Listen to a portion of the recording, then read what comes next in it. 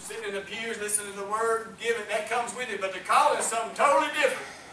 He's calling you because He wants to put that light back in the church. He wants to put that fullness back in the church because the lamp of God has gone out. He wants to restore the lamp of God in the church. Church, we haven't seen what the early church saw. That it should have never left.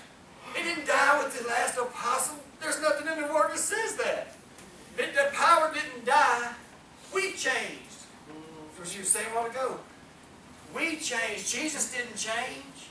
He's the same yesterday, today, and forever. This is what He wants to do, is restore. Because we're going to be the end time church. We don't know how long it's going to last. It could be our children and our grandchildren and their grandchildren, but these precepts need to be taught. They need to be taught, not only to us, but we need to teach them to those who come after us if Jesus tarries. But I don't think He's tarrying too long. That's up to Him, though. Nobody knows the day or the hour. But we can get started now. Praise God. We're in a renewal, a restoring, a restoration of the lamp of God. He said, the Lord called Samuel, and he answered, here am I. And he ran to Eli. Wait a minute. He ran to Eli because he didn't know no better. He's little. Here am I, for you called me. And Eli said, I called not, lie down again. And he went and lay down. And the Lord called yet again, Samuel. And Samuel rose and went to Eli and said, here am I, for you did call me.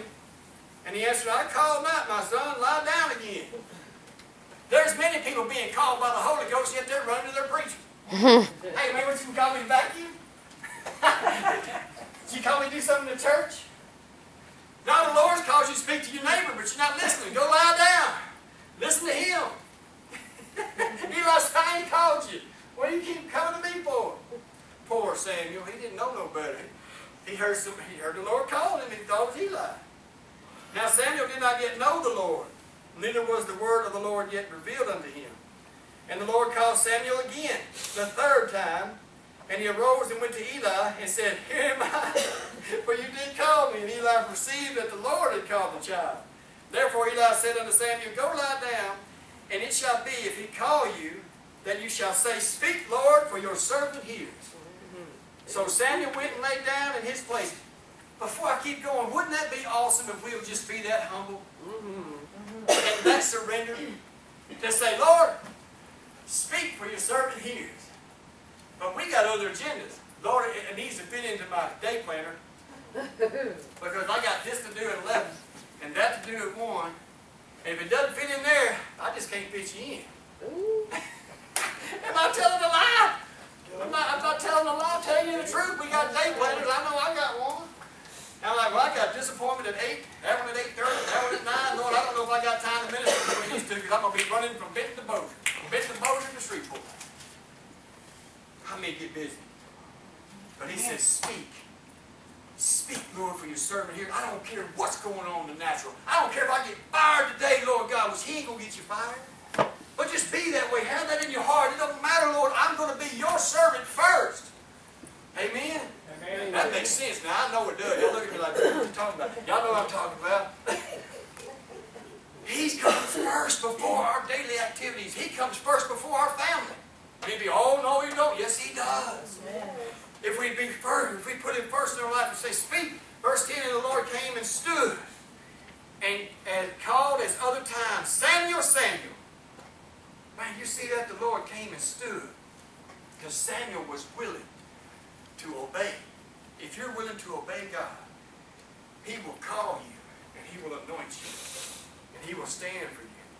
Praise the Lord. Then Samuel answered, speak, for your servant hears. And the Lord said to Samuel, behold, I will do a thing in Israel, at which both the ears of everyone who hears it shall tingle. And I believe that's what He's doing now. In our country and in the church.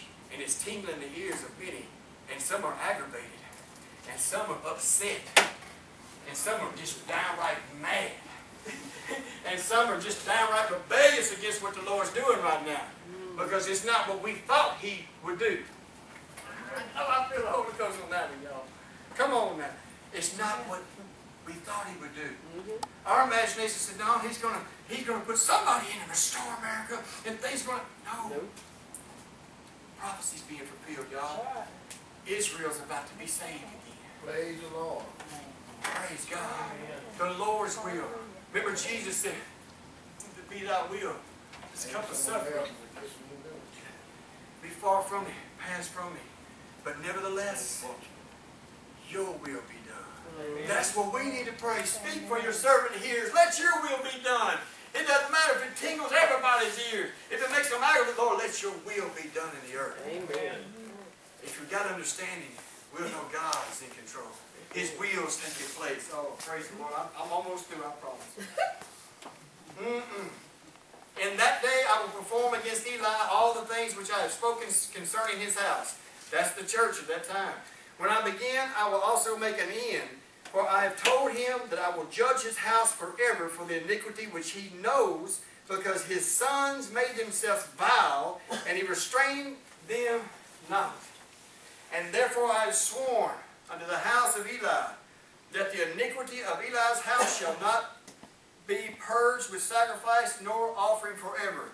That means they had entered into the unforgivable sin. Just like it says in Hebrews chapter 6. There is a sin that's unforgivable, the blasphemy of the Holy Ghost.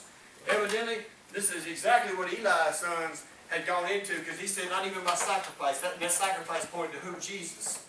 So that he judged Eli's house. And that's what's happening now. 1 Peter 4:17. Judgment comes first to the house of God.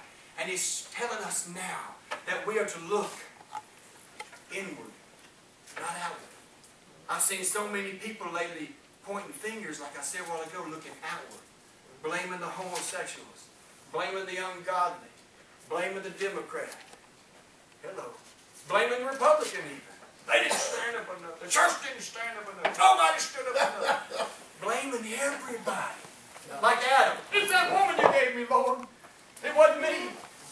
She put it in my hand. Then she shoved it in my mouth. Was that true? No. But we do play the blame game. Oh, it's the North. It's all them Yankees' fault, man. They all the blue states up there. It's the Yankees' fault. We're going to blame somebody, but you know what he's saying, church? Chastening is taking place because I love it.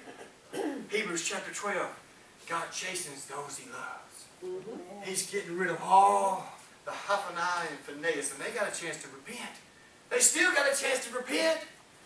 Some of these leaders got a chance to repent. We need to be praying for these ungodly people that's all prosperity, not Jesus. We need to be praying for these people that's going into spiritual adultery. We need to be praying for the church as a whole, that we be that menorah, that bright shining light that is not hid under a bushel, that is not kept under anything and hidden, but is out there on the table for all, like a city on a hill for all to see the Lord Jesus in us. Thank you.